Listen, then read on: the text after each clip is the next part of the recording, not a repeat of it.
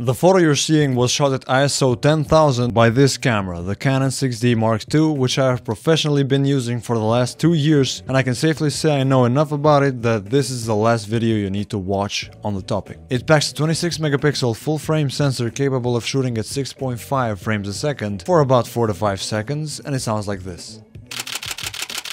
But here we get to the first thing you need to watch out for, which is, if you're shooting through your live view, with servo AF on, it will sound like this. That's 4 frames a second. And it only happens when you're shooting through live view with servo AF on. And it's not something you need to worry about unless you absolutely need to be shooting in those settings. Its shutter speed goes from 30 seconds to 1/4000th of a second, so since it doesn't have 1/8000th, you can't be shooting at f1.8 or lower in direct sunlight. What you can do though is shoot at ISO 50, which I never did myself. With that aside, this camera's ISO goes from 50 all the way to 102,400. This would normally hint that the camera is good in low light, which it absolutely is. It beats many other cameras in high ISOs. For example, if you compare this to a 5D Mark IV, when you go to 32 or 6400 and higher, it will give you higher perceived resolution because the 5D will go soft before this camera does.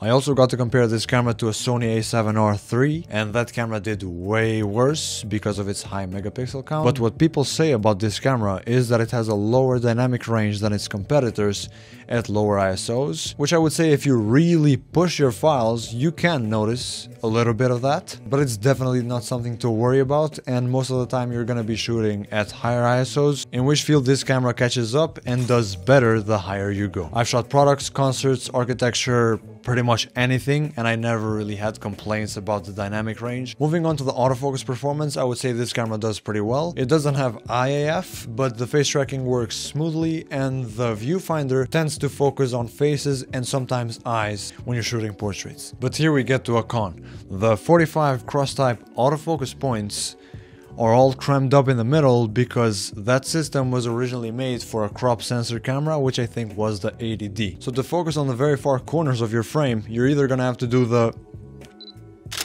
thing, which you're probably already used to, or you can use your LCD, which has almost full coverage. Why that's good is because it's gonna come in handy in shooting video, which this camera does at 1080p 60 max. It also does 4K time lapses, but as far as video goes, I wouldn't say it's the best. The 1080p kinda looks soft, which I found you can fix by just adding around 40% or so sharpness.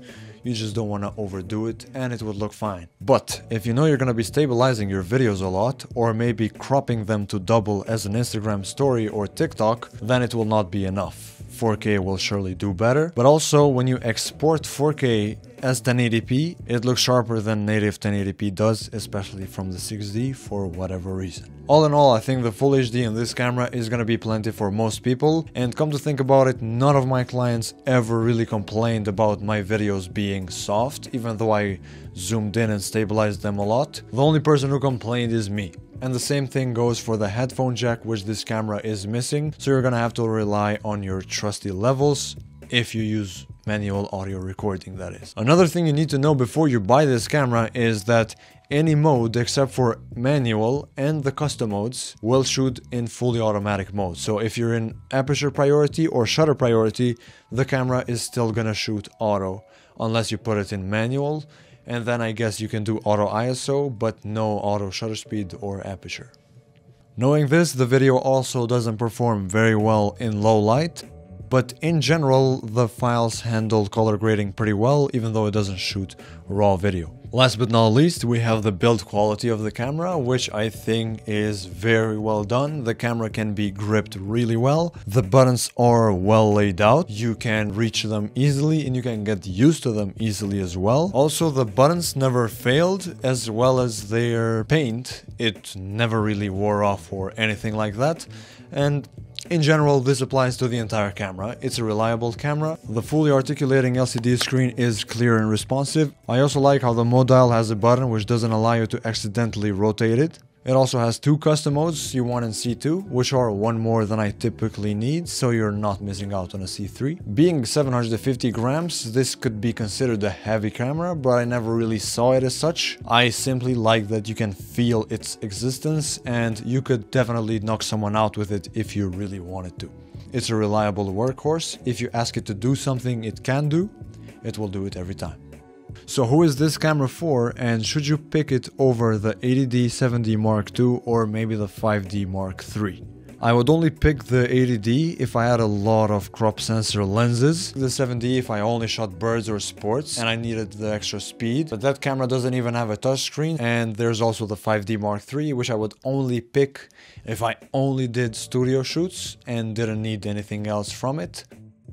So I would still pick this camera any time of the day against all of the other cameras, and I would suggest you go full frame, wait a little bit, gather up some money and buy the 6D instead of the 80D, for example, because moving to full frame has been a good jump for me and it's gonna be for you as well. But still, the 80D is pretty good, especially if you just want a camera for fun. Watch this video over here if you want to know more about it, and thank you.